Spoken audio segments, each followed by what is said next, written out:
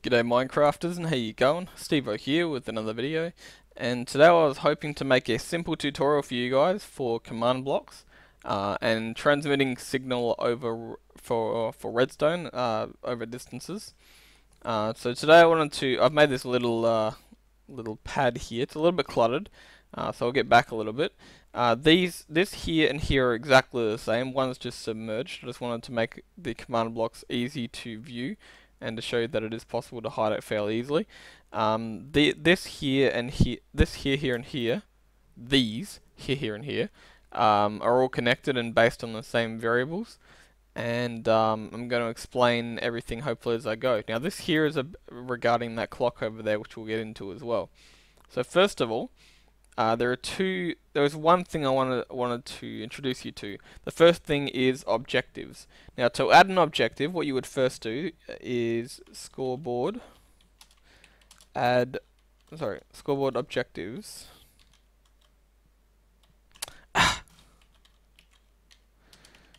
Add, and then let's say, I don't know, Fred, and then make it a dummy objective.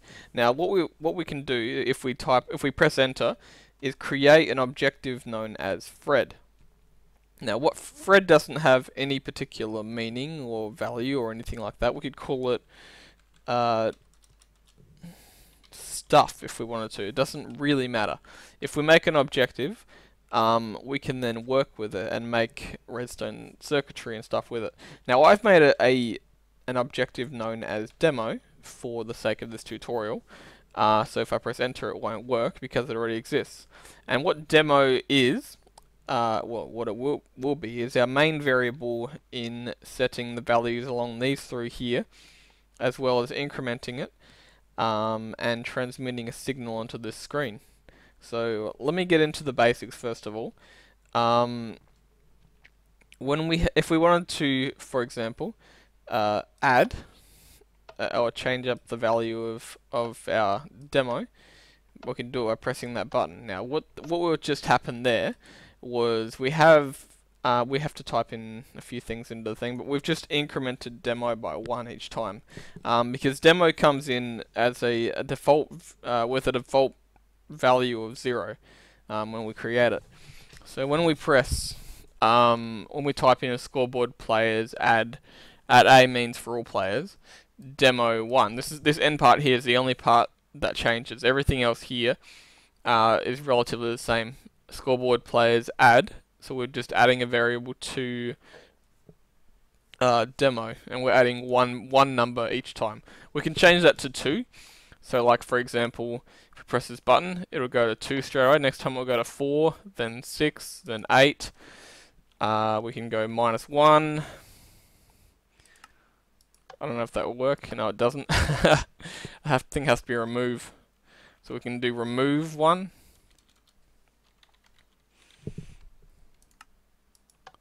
Remove 1. We can do, if we press remove 1 again, it will go back to 0.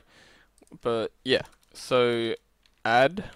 We can also do set, so we can set it to 1. So it goes to 1. We can set it to 3. Actually, let's go end. Go to 3. So we press it. Goes to 3. We can set it to 2. You know, there's different things we can do. We can play with this variable now that we have it. So demo. We'll put it back to add because I've got other things that have set. Let's add one each time. So let's set it back to 1. This is set to 1, this is set to 2, and this is set to 3. That's what those are, as you can see here. Scoreboard players set at a demo 3, demo 2, and demo 1. And then this one is just demo 0. Rather than just being a simple reset objectives, I want it to go to demo set 0. Now, I'll explain why I do that later on. But first of all, I just want you to realize that you can quite easily increment with the add function, or you can set it to a particular variable, or so forth. And I haven't showed you any test fors or any conditionals. Now let's add a conditional to the mix. Now a conditional basically means this will only happen if something else is true. So let's put add a variable. So to add a variable, we need to have another objective. Actually, let's do that real quick. So we go to add another objective, same way as before. Scoreboard objectives, add demo. I've already got another one known as demo clock. Now what demo clock does is it has a variable of 1 or 0. 1 means it's on, 0 means it's off. And I've already created this objective, as you can see, and it's set from here, 1 and 0. And this clock over here is my demo clock. The demo clock will only work if it has a variable of 1, as I'll show you here. So the clock is now working, and what we've done here is we've done a test for, which I'll explain more about later. Score demo clock 1, score demo clock minimum of 1. So only when demo clock has an output of 1 will this work, this clock here. If I set this back to 0, it won't work anymore. So if we were to, for example, come to this one and right after the at a with no spaces, add a variable. So we go score without the 0. Let's move that out of the way. Score underscore demo clock equals 1. So basically when, this is a conditional, so when demo clock is 1, or score demo clock minimum is 1. So when demo clock has a score of 1, demo will be added. So right now, this is not working. As you can see, that's still on 1. But if we turn on that clock over there, straight away, we can increment this. We can go back to that as well. We can increment it again. If we set this back to 0, put this back on 1, this suddenly no longer works because we've added a conditional to it. So only when demo clock is 1, this clock here will work. Let's go home. So right after the at symbol is when you do it without any spaces, and then after that you have your variable and what you want it to do. So that is a conditional. So only when those conditions are met is when it happens. Now the conditional is to lead you into the test for command. So let me just do something. Let's get a actually, you know what? Let's do that just to save on buttons.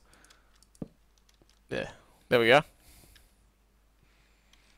Alright, let's make our own test for command. So when test for at a I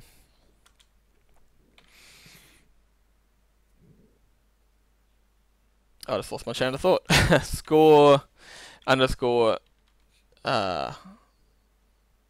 demo clock equals 1. Score underscore demo clock minimum is minimum is 1. So testing for that. When that is true, this will give an output. As you can see, it's not true, so it doesn't give an output. I'll press this button here, and now we have an output. We have a redstone output because the variable is true.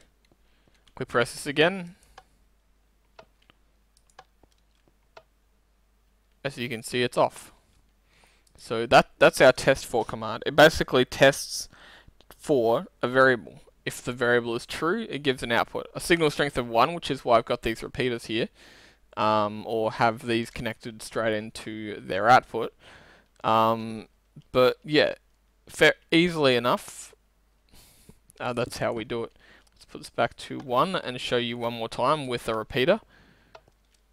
So now we press this button. That repeater is on. You can see there is power being transmitted, and because the test for command is seen as true. Now we set this back to 0. Press the button again, and it's off. So that is the test for command. Now, when used at the end of a clock, because it needs to be updated, like the test4 command doesn't just update itself, it has to actually receive a redstone update, which is why you have clocks here and here. These here are testing for demo with a value of 1. So only when demo has a value of 1, these are giving an output. And that's how this here works. When demo is 1, it goes to the first value, and when demo is 2, it goes to the second, and when demo is 3, it goes to the third. So score demo 1, score demo minimum of 1. That's very simple. Nothing overly elaborate about that. Now, what is interesting about the whole needing a redstone update is, as you notice here, this one is set to blue, which is that one, which is set to 1.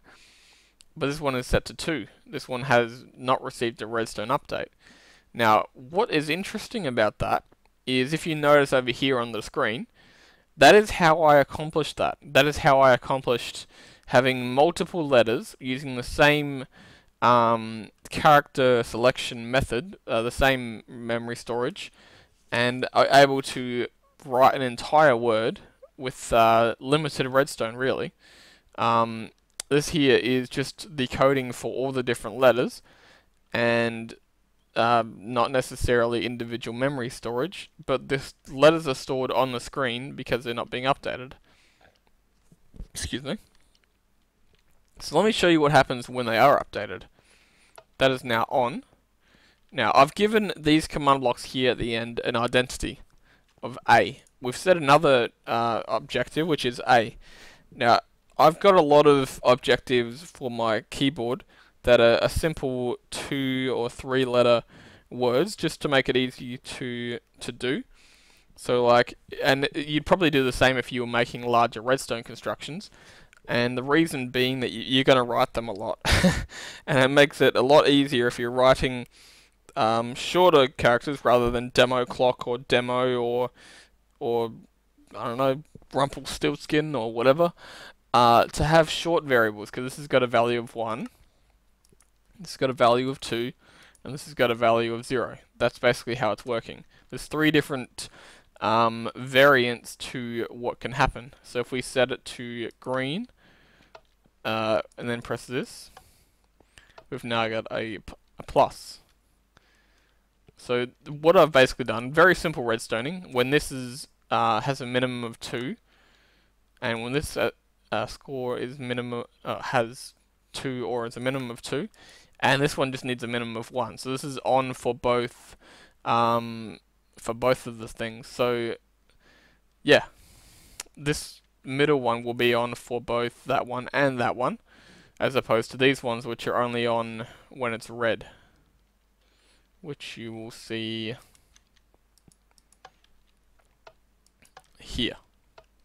All 3 of them are on, and green again, only the middle one is on. So you can do some pretty cool stuff with that. The easiest way to go around it, what I did, was I had a 2x2 section as a pixel, and there are 25 pixels per screen.